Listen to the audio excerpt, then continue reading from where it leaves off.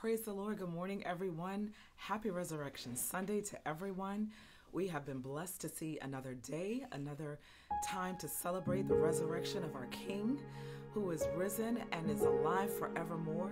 It's a wonderful time to be in the kingdom. Things are going on, but what a great privilege to be able to still worship God and rejoice in the God of our salvation at this time. We're so excited, so thankful that you've joined us at Living Word Healing and Restoration Ministries this morning, and pray that your heart is rejoicing in the God who has saved you, has redeemed you, that in spite of everything that is going on in our world, our God remains the same good, eternal, everlasting God that he always has been. Praise the Lord. So we're going to go ahead and get started with a word of prayer, and we're going to have our minister, George Scott, lead us into prayer this morning. Father, we just thank you, Lord, for this day. We thank you, Lord, for this moment that we pause every year to think about the death, burial, and resurrection of Christ.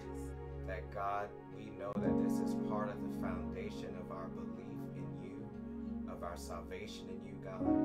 And that, Lord, we know that it is important for the covering of our sins, God. So, Lord, we thank you, God, that the one who's resurrected is living in us.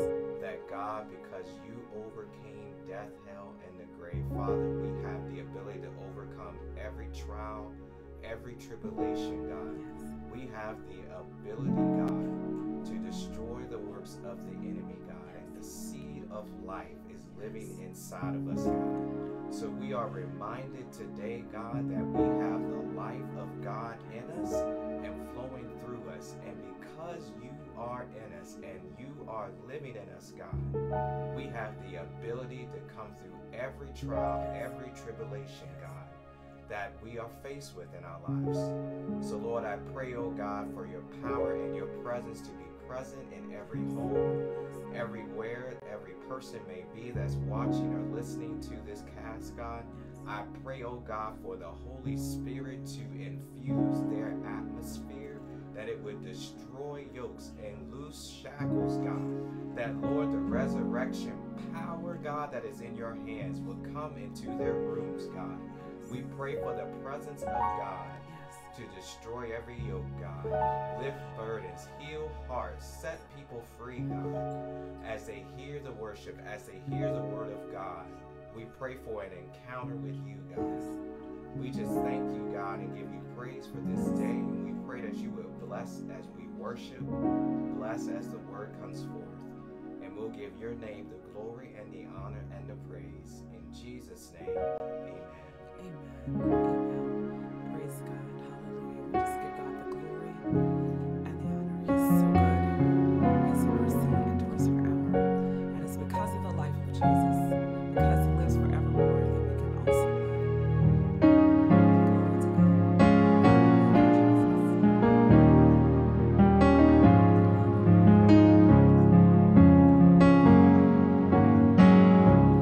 God sent his son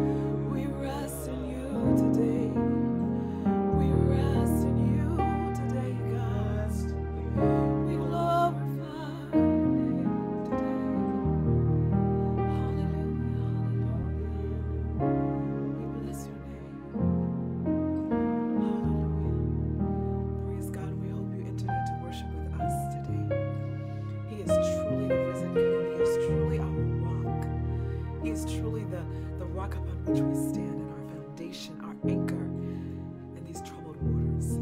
God is so good. He's so faithful. Praise the Lord, and we hope that your hearts are now prepared to hear what the Lord is going to say to us today. And we are going to bring on Apostle Larry Herring to share what the Lord has to say to us on this Resurrection Sunday. God bless you. Good morning. Happy Resurrection Sunday. God is a good God, and as you've heard through the songs, they were so inspiring. Jesus has risen from the dead. God is alive. Thank God he's not in the grave. And he's the risen King. And death, hell nor the grave could not hold him down. I am so glad that we serve such a powerful God. And that resurrection power is alive and available for you and I today. And you can be affected by this power.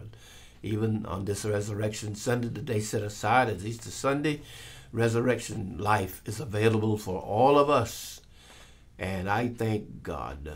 Somehow or another, the distinctive characteristic of this gospel that we preach is Christ not only died for our sins, but he rose again for our justification. That's remarkable.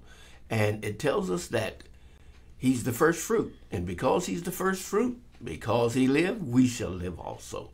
Because he rose, we will rise from the dead. Isn't that some hope? God bless you today. I am so grateful to God.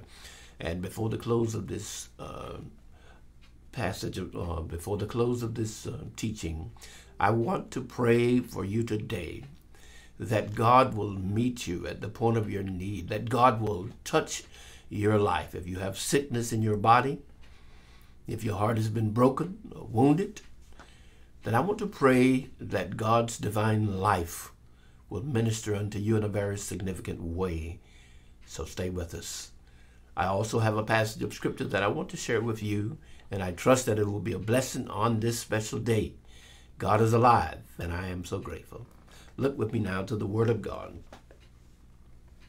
The Bible says here in the Gospel of Luke, chapter 9, and it came to pass, when the time was come that he should be received up, he steadfastly set his face to go to Jerusalem, and sent messengers before his face.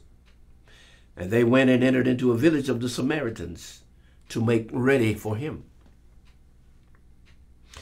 And they did not receive him, because his face was as though he would go to Jerusalem. And when his disciples, James and John, saw this, they said, Lord, wilt thou that we command fire to come down from heaven and consume them, even as Elias did? But he turned and rebuked them and said, Ye know not what manner of spirit ye are of. For the Son of Man is not come to destroy men's lives, but to save them. And they went to another village.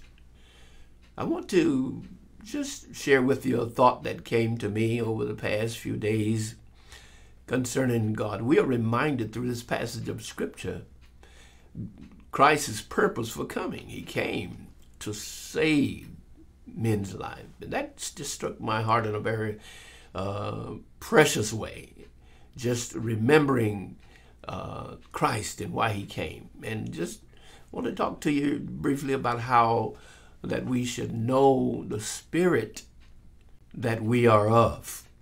We are of God. John said, ye are of God, little children, and you've overcome the world. And the Bible tells us that God is love. And God, it said also in the book of John also, the thief cometh not, but for to steal and to kill and to destroy. But I've come that you might have life, and that you might have it more abundantly.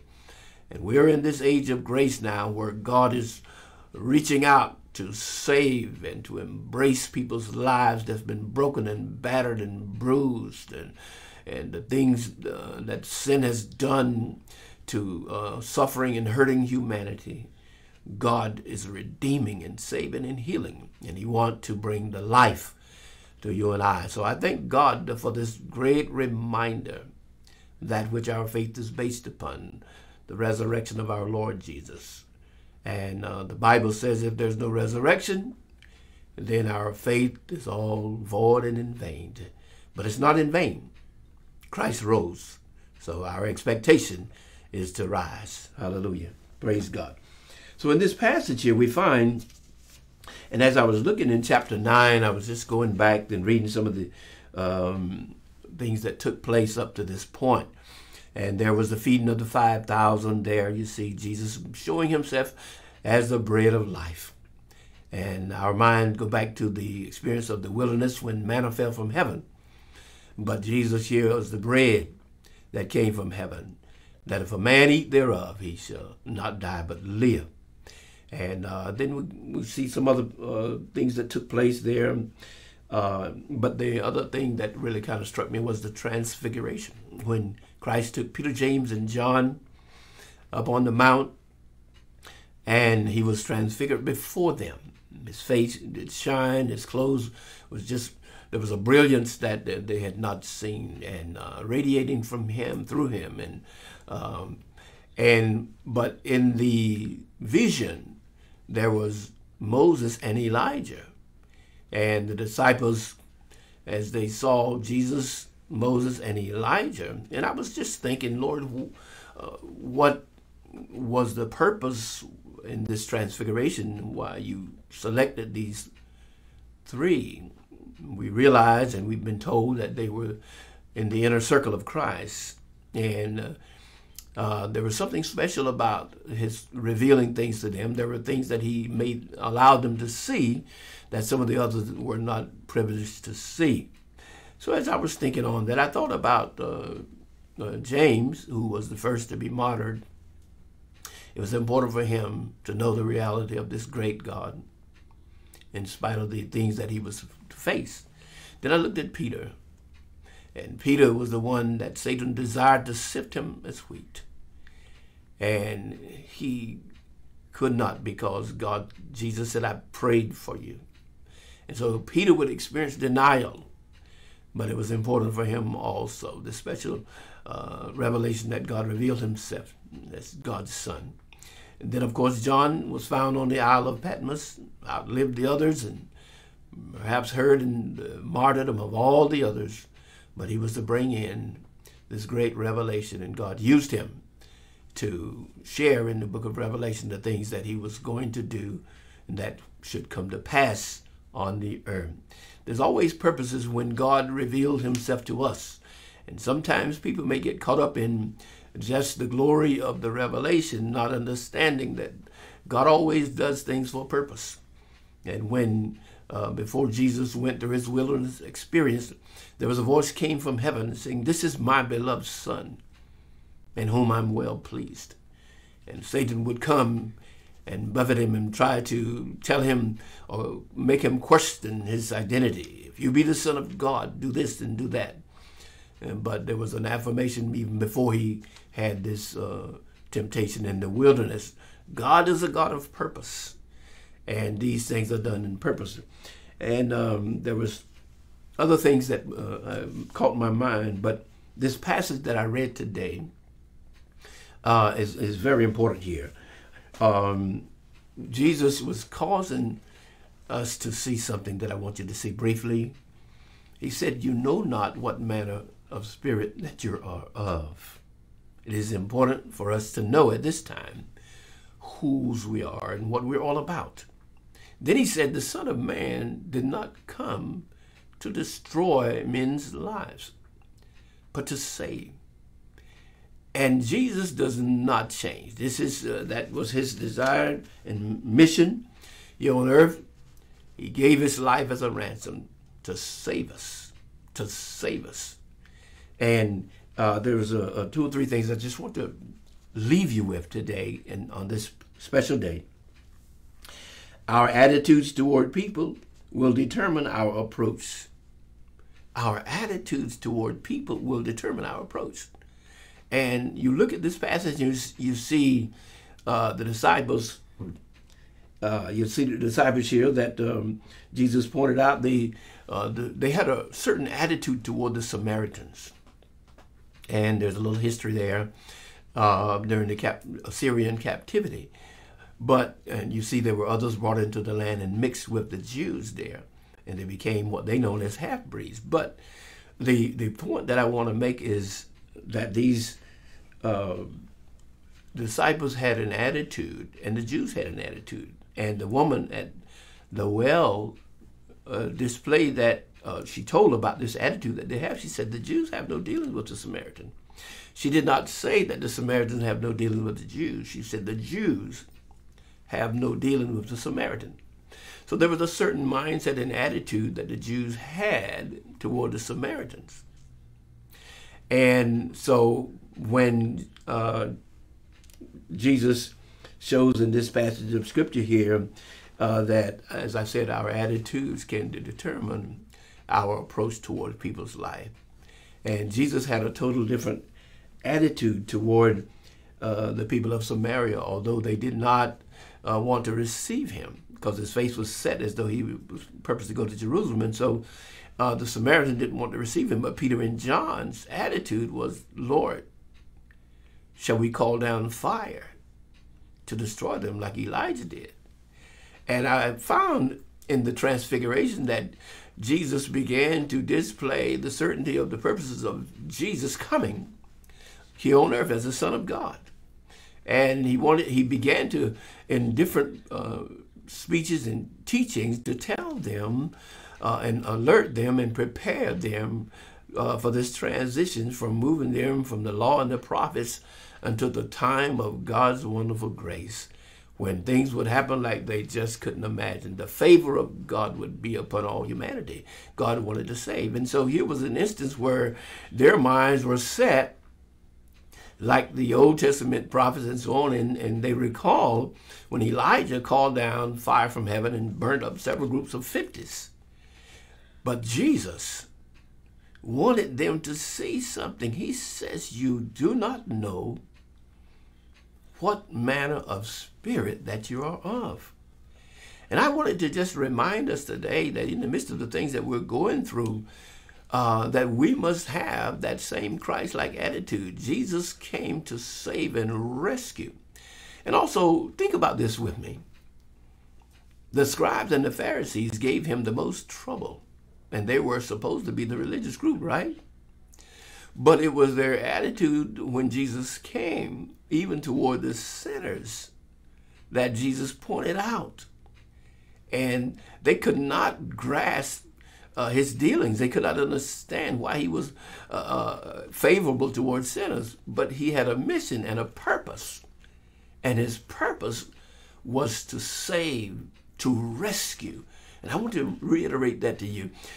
Jesus' purpose has not changed. And during this age of grace, God is still reaching out to save mankind. So we look at the things that are going on in our world today, and we want to have that same attitude, knowing the spirit that we are of. We want to see people saved. What can I do? What can I do in this time of crisis to see people saved? What can I do to see people help? I can pray. I can seek the Lord's help on the behalf of these people. And think about it, this virus is carrying on and causing a lot of pain and hardship to many people. And there are people out there that don't know God. But just imagine if that coronavirus to come and touch one of our loved ones. How painful or devastating that would be. So we want to have a heart to reach out, a heart of love and mercy toward people at this time. It is so critical. We are the salt of the earth, as I said before. We are the lights of the world, so we want to point people to the right way. Yes, things are happening beyond our control and beyond the control of the world. But what we can do is show the love of Jesus Christ by praying for people and doing what else we can do to let them know there's hope in the midst of the suffering. And I want to encourage you in that manner so our attitude can determine. They saw the rebellion of the people of Samaria, and so they just said, let's deal with them, God. Shall we deal with them? Shall we call down fire? And but we can have a Christ-like attitude. What can we do to see God rescue them in a different way? The other thing that I saw is when we know God's purpose for sending his son was to save and not to destroy, then we can always be on the Lord's side and thinking with the help of God the way he's thinking about a situation or circumstances. Jesus looked for opportunities to display the purposes of God. He looked for opportunities in every situation, and we can do the same. Jesus' purpose never changed.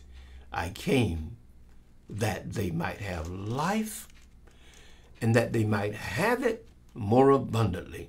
Remember the word of God in Romans 5 that says, where sin did abound, grace did much more abound. God's got grace for people at this hour. If we will only reach out and see the way Jesus is seeing. He sees so many opportunities for us at this hour. So if we'll see as he sees, God will show us and give us opportunities to rescue, to be a blessing to many people at this time. And then, of course, finally, I want to say that God has given us of his spirit. God is spirit, and God is life. God is love. John said, he that loveth not does not know God, because God is love. Love. There's so much to say about love. Love forgives. Jesus said that in Matthew, I think it was 5, when he was talking about love your enemies, do good to them that harm you, pray for those that despitefully use you and persecute you. Look at that spirit. Look at that attitude. Look at the spirit that we are of. And so many times, brothers and sisters, we find ourselves having to move from the Pharisaical kind of attitude, one of judgment, to the right spirit that we are of. We are of God, little children, and we must love not only one another, but we must love the opportunities that God gives us to work. For God so loved the world that he gave his only begotten Son, that whoever should believe in him would not perish, would not be destroyed, but have life forever. This is the heart of God. God desires that. I believe that. I believe that because God never changed. And we are coming close to the time of the Lord's coming back again. But I want to leave with you during this Resurrection Sunday. There's something that we can do. We can pray. We can seek the face of God. And then we can ask God, Lord, what else can I do to be a blessing? Is there some family that has experienced the tragedy of losing a loved one? Is there someone that we can be holding them up in prayer or minister to them, minister hope or life to them? Is there something that can be done? And I will assure you that there is. Jesus Christ the same yesterday and forever. He said, I am the Lord, I change not. A bruised reed nor smoking flax. He'll not quench nor put out. He wants to help. He wants to save. He wants to rescue. He was on a rescue mission. He says, as the Father sent me, so send I you. God was in Christ reconciling the world to himself, not imputing their trespasses to themselves, and has committed unto us the word of reconciliation. That same word. And you and I are ambassadors for Christ. Let's go now and do the will of God. Let's pray earnestly. Let's reach out to somebody. Let's be a blessing to somebody on this Resurrection Sunday. Well, my time is gone. I want to pray for you finally. I want to pray for those that are listening. And there may be somebody that has not made a decision for Christ. There may be someone listening and saying, well, I never thought about it that way. There may be someone that says, but I've had some issues. I've had some difficulties in the past, and it's not easy for me to look at life in that manner.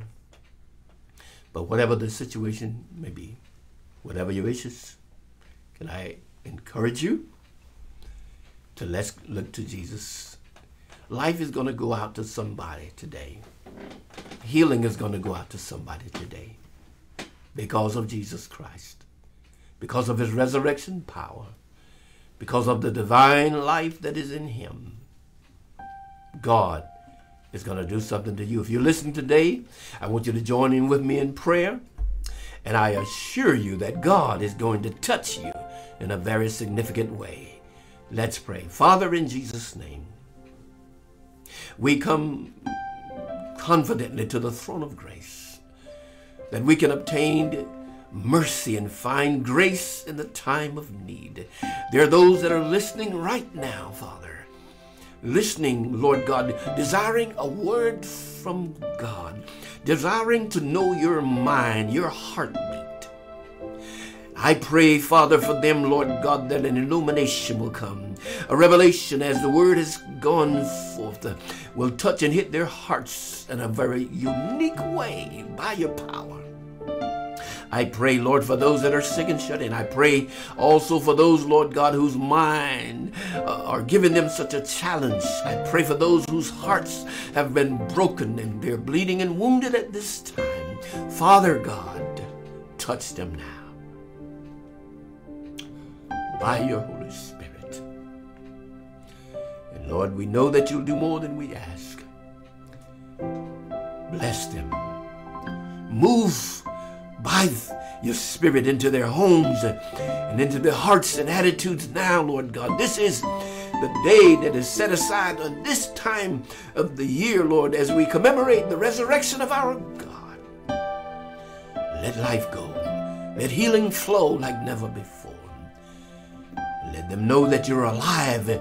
You're not dead. You're not in a grave. You're not a figment of people's imagination. You're not a has-been, but you are the living Christ that rose from the dead, and death could not hold your life back in the grave, for it was ordained of the Father that you rise from the dead. Now we can call upon you, and we can have that life. Give it to someone today. Save and heal. In Jesus' name we pray. I thank you, Father, for hearing me now. In Christ's name, amen. God bless you today. Until next time.